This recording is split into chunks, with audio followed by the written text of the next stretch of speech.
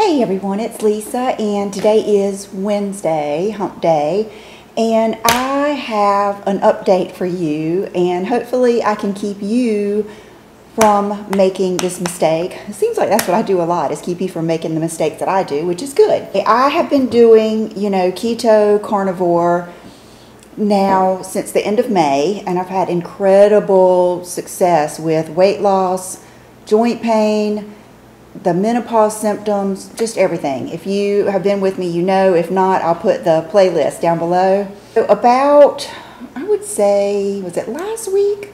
I think it was actually the week before. I started noticing that I was hungrier.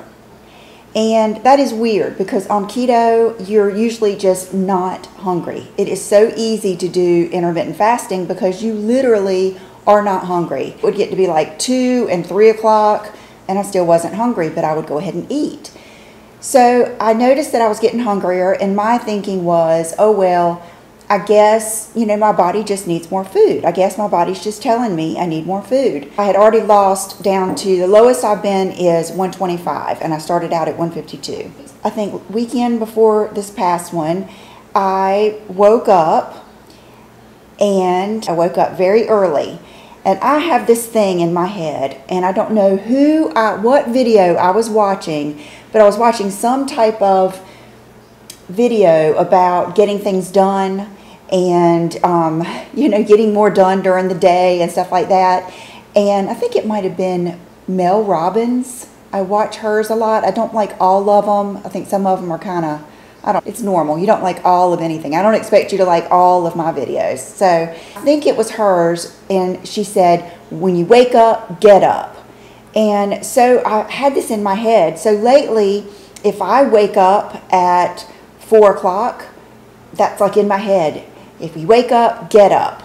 And so I've been doing that. A lot of times I will get up that early, and I love it. I really do. I love getting up early because, it's just me and the kitties, and John and Bridget usually stay asleep.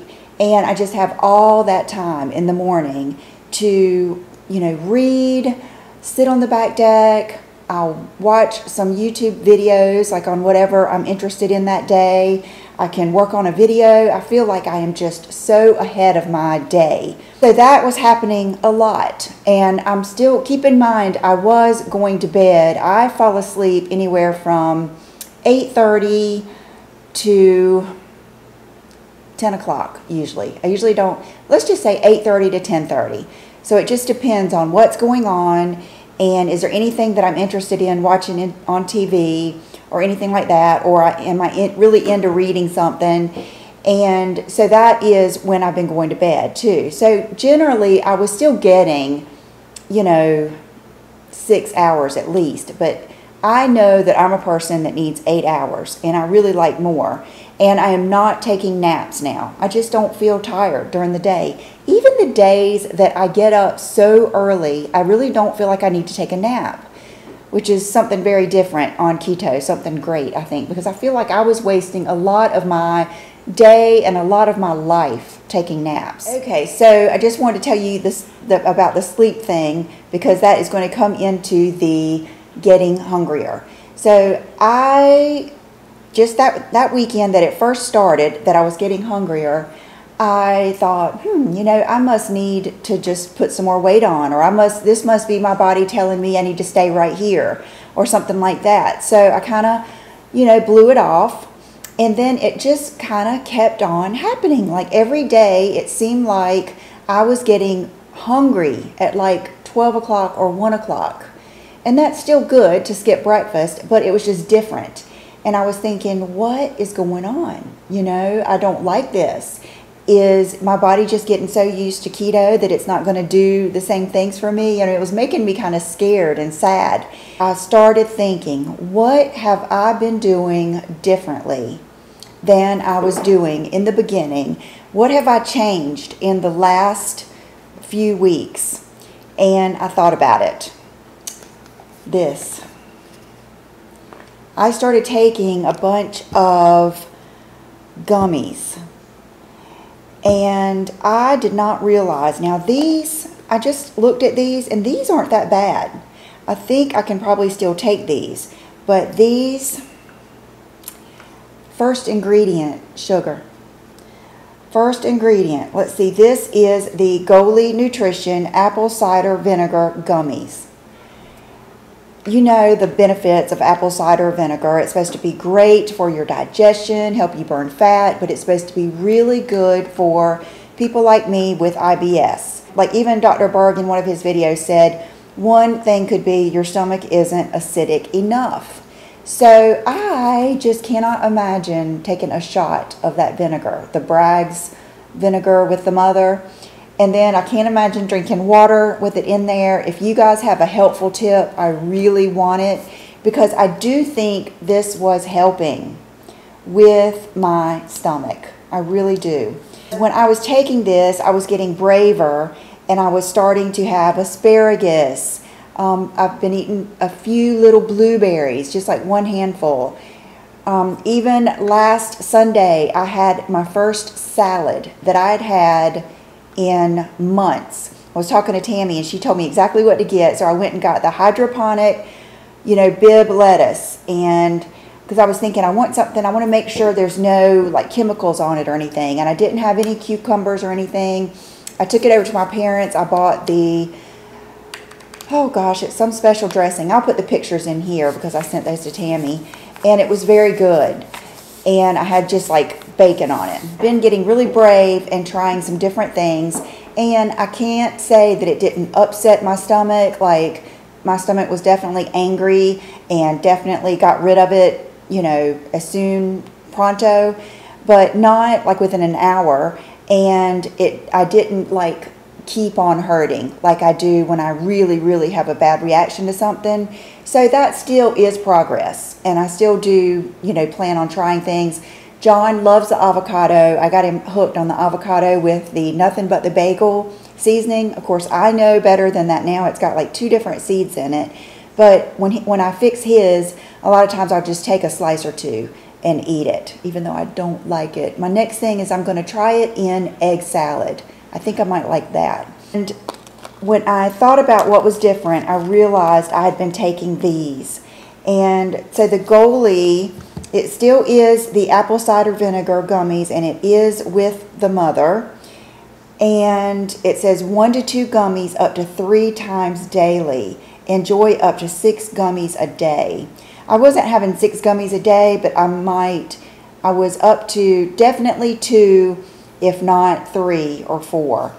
Then I just thought about it. So I came over here. I should have known, because they're not like the best tasting thing, because you do still taste a little bit of the vinegar, but it's kind of in a good way. You know what I mean? It's kind of like eating a Sour Patch Kid or something. Like there is like a to it, but it's still good. No wonder. Okay, the ingredients: organic cane sugar, the first ingredient, organic tapioca, water. Okay, so it's basically those 2 things, because the tapioca is giving it the gummy feeling. That, and then these are Will's. He's just been taking these vitamins forever, and they are the Kids Multi with probiotic. Even though he's really not a kid, I need to switch him over to the men's. But a lot of times I would take, I think, 2 of these. And first ingredient is cane sugar, then glucose syrup, water, gelatin, natural flavors. So I have cut these out completely. Let me show you these too. Every once in a while I take these. I have taken these for a long time actually, and like now sometimes I just don't think about it, sometimes I do. So I'm not regular with them, but they are the Gummy Life Extension. This is where John orders a lot of his vitamins and supplements for working out and nutrition and stuff. It says no added sugar, and they're cherry, and they are, let's see, chew 4 gummies once daily. Okay, I've never had 4 gummies. I will either have 1 or 2. It's the Verisol and Bioactive Collagen Peptides are registered trademarks. Okay, and other ingredients: it's IMO syrup, purified water, gelatin, xylitol, cherry flavor, vanilla flavor, citric acid, bean gum, black carrot color, sunflower oil, and stevia extract. So I'm not sure about these. I'm going to have to investigate that a little bit more if I can keep taking these. I don't even know if I really need them. But that was just something I felt good. You know, I felt good taking these things. You know, I felt good because I felt like, okay, anything I'm not getting from the vegetables, maybe this will help. And I felt like these were really helping me eat vegetables. So that is one thing I think I was doing to sabotage myself and really starting to feel hungry again. Because now that I have cut those out, I feel totally different. And I had gone back up to 127, which is still, you know, fine. But it was just weird that I'd gone down to 125. And I do, when I go down 1 pound, I do kind of go back and forth, you know, 125, 126, 126, 125. It'll do that for a couple of days and then it'll hit the lower one. Well, I've never gone back up 2.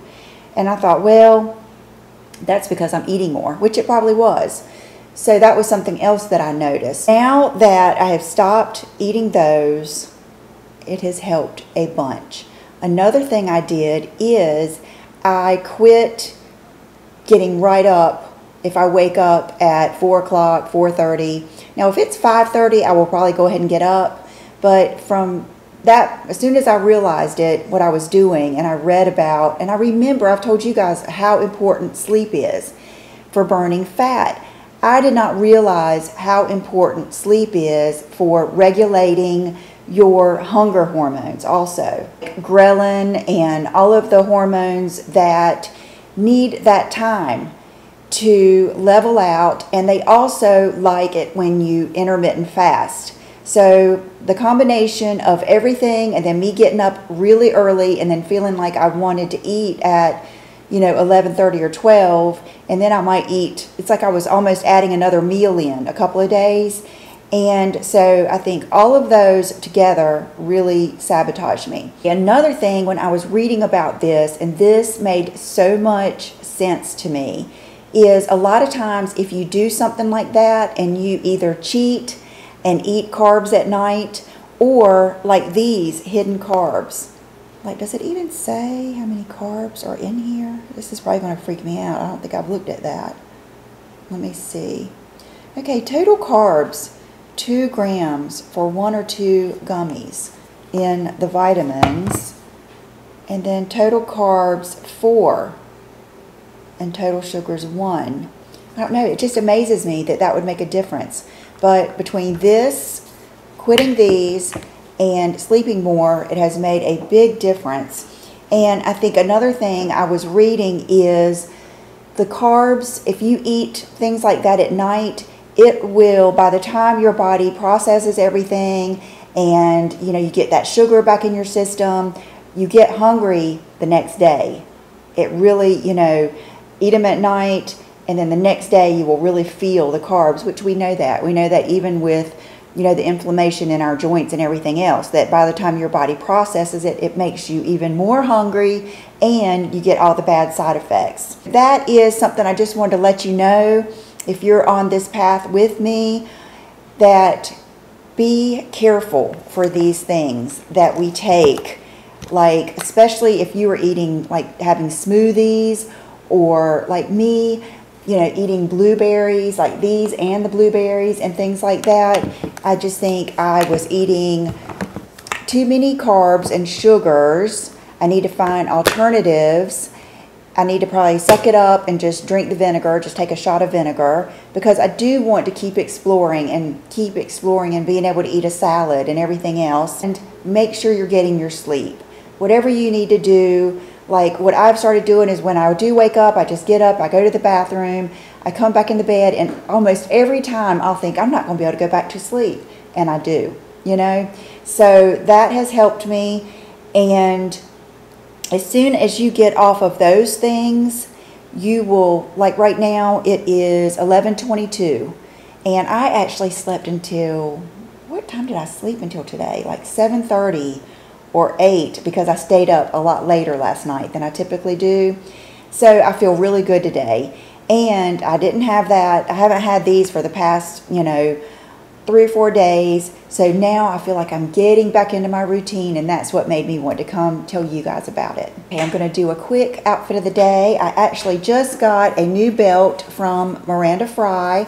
It is their chain belt, and you guys know how much I love chain belts, and chains are like a big thing this season. Like, of course, it has been for a few years, like the chains on the boots, chain across the shoe. You know, the how the Bottega Veneta has the chain and everything. So that's a big thing. And you guys know I love gold. I'm like LL Cool J or something. I love that. I like to be, what is that? It was that I'm Gonna Get You Sucker, where he died of over gold. If you're my age, you remember that movie. Anyway, I'm going to do a outfit of the day. I'll be right back. So this is one of my favorite slip dresses from, it's an old one from Victoria's Secret. But I am going to do a video soon on styling slip dresses in the fall. So I will have some more to show you, and I'll be able to link more. And this is the Miranda Fry Sloan belt. And I got the medium just because I didn't want it to be too small. I think I probably could have gotten the small. Now sometimes I might want to wear it up here depending on what I've got over it. But like today, it's still warm and sunny outside, so I'm just going to do it kind of down like on my more natural waist. And I think it just makes the biggest difference in the slip dress. It just gives it a totally different look. And then the shoes, I put on my boots, my Schutz boots, and I love those so much. But that would be more of a look with a jacket. I think for today, I just wanted to wear something kind of cool that went with this look, and I put on these Schutz little mesh shoes. And so this is my outfit of the day. And my bag, which goes with everything, will go perfectly fine because it goes with the black and it's metallic, so it's really easy to mix. You guys will love this. I know some of you have gotten it. It is just, I've got a little system worked out now. My phone goes in the back. My sunglasses, I think I've got some in here now. My sunglasses go in the back. And here's my mask, and everything else goes in the front. That way, when I'm, checking out or something, I know where everything is. But I have really, really enjoyed this. And I'm wearing the new Chanel foundation today. The other color that I got, the BD31, is getting delivered today, FedEx. And I waited and waited to put it to, hopefully it would get here and I'd be able to wear it for you. But anyway, I think the 41 still goes pretty good. So I'm anxious to try that. And Miranda Fry rings. I think you guys will love their jewelry. And this I just never take off because it's all real gold. But I can make a combo that looks just like this from Miranda Fry. She actually has a really cool necklace like this one. I've had this one since I was in high school. But she has a really cool one like this that's a little bit thicker that I like. And nail polish is OPI Lincoln Park After Dark. My fragrance today, I've been wearing that Tom Ford Rose Prick fragrance every day. I love it. I even love, like later in the day when I go in my room where I sprayed it, I can still smell it a little bit. It's so pretty. And anything else I need to, oh, could you guys tell that I got my hair cut? She said she cut about an inch off of it, and she kind of blended it. I don't know, did I turn around? I think I did. You can see when I turn around that she kind of, it was like the sides had grown out and then the bottom had grown out. So she kind of blended it like that. And I can tell a real difference. And so, let's see, I don't know how long I've been talking, but I just got a package from one of my subscribers and friends, Corey.